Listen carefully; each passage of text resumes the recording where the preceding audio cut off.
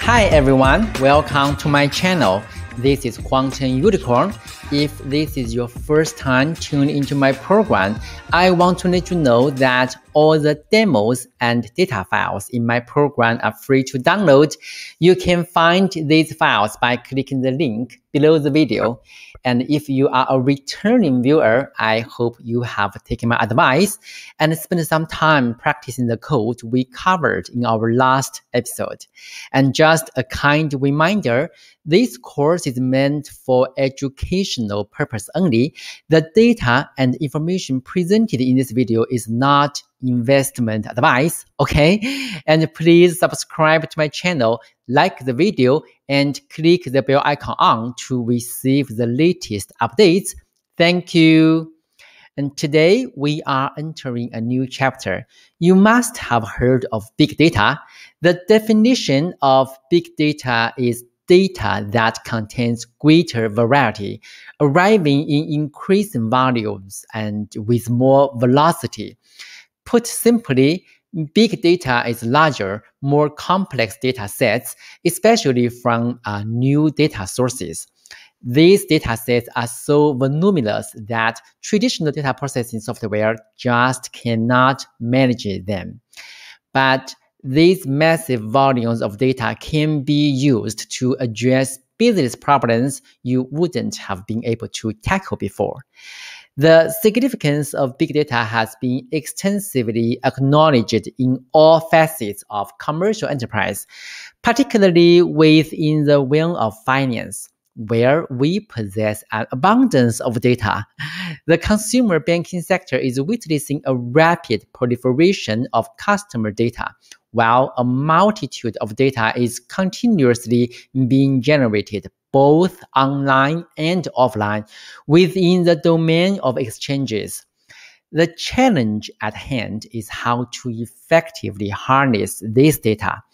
It is worth noting that financial market data differs from data in other fields, in that it is typically non-stationary and characterized by a high level of noise.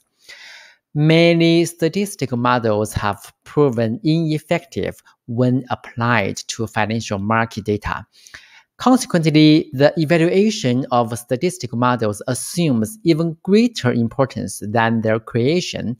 Indeed, a model that performs well statistically does not necessarily translate into profitable outcomes. In the final module, we shall delve into a multiple linear regression, which is the most commonly employed prediction methodology. Through this module, we will illustrate how this basic model can be applied for successful stock trading. We will cover a range of topics, including random variable associations, simple linear regression, assumptions pertinent to linear regression models and their validation, and the utilization of multiple linear regression models. Finally, we shall apply the models developed in our module to the trading of the highly popular ETF SPY. Special emphasis will be placed on the consistency of model performance, as well as accurate evaluation methodologies. Upon completion of this module, you will be equipped to create your very own prediction models. Testing the efficacy of your models with historical data is sure to be a rewarding and enjoyable exercise. In our prior module, our focus was solely upon single variables. However, in real-world scenarios, we often need to comprehend the relationships between two or more random variables. For instance, we may wish to determine if there is a correlation or pattern between the stock price fluctuations anticipated for the following days and the number of full days over the past 5 days. Such researches are valuable and intriguing as they enable stock traders to make informed decisions regarding when to buy and sell. In this video, we shall explore the methodology utilized for measuring the strength of associations between two random variables.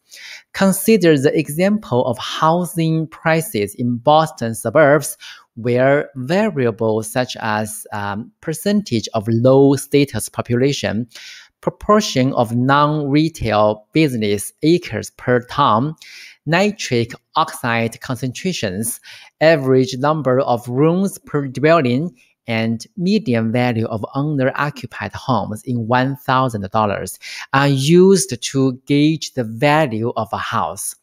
In statistics, covariance is used to measure the strength of association between two variables. The formulas to calculate covariance are similar to those of sample variance, with sample covariance also being divided by degrees of freedom. If you are interested in the association between each pair of variables, you can use the cov method of the data frame. However, the covariance value cannot indicate which pair has a stronger association. The reason is that covariance is influenced by the variances of both variables.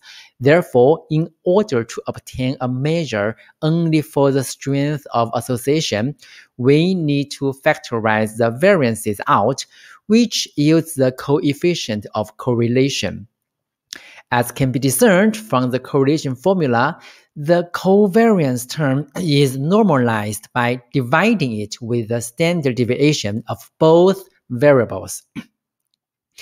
Consequently, the correlation coefficient will always lie between -1 and +1, irrespective of the variability of the two variables. This holds true even when there is no correlation between the variables, wherein the x-y pairs in the scatter plot would appear as a random variable, a random pattern, Conversely, when the correlation coefficient approaches +1, it indicates that x and y have a strong positive correlation, implying that an increase in x is likely to correspond to an increase in y. Similarly, a correlation coefficient close to -1 indicates a strong association between x and y, albeit in this case, as x increases, y is likely to decrease. It should be noted that there might exist nonlinear patterns between variables, which cannot be addressed by covariance and correlation measures, as they only address linear patterns. So whenever we need to detect a possible nonlinear pattern, we can use the method scatter matrix from the tools plotting module of pandas. Scatter matrix shows all the pairwise relationships between the columns of your data. This function is closely modeled on pandas plotting scatter matrix. As you can see here, the scatter matrix is a matrix of scatter plots for each pair of random variables, with histograms in diagonal positions corresponding to the variables.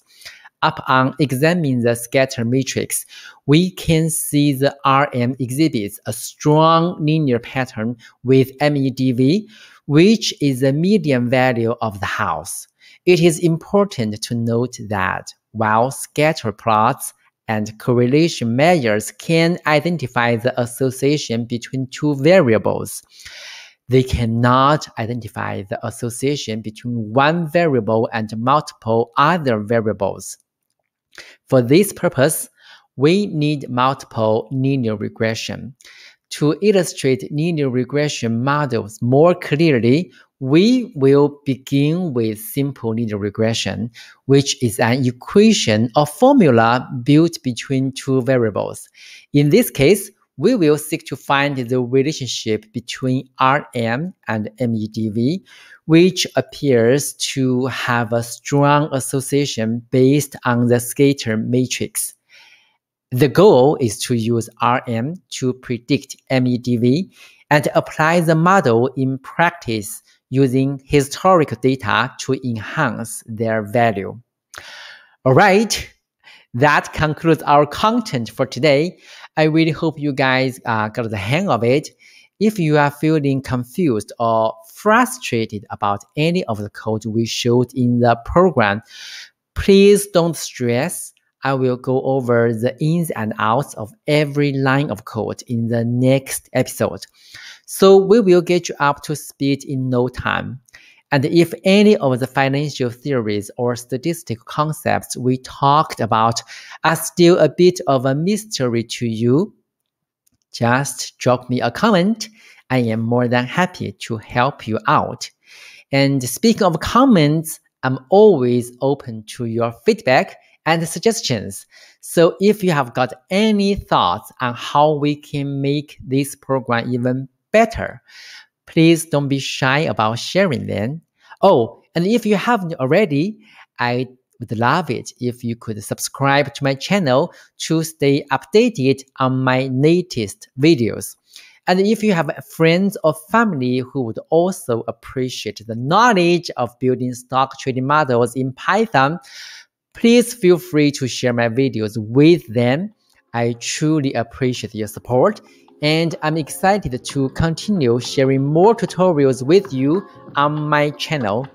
Thank you again for your time, and I look forward to catching you all in the next episode. Goodbye!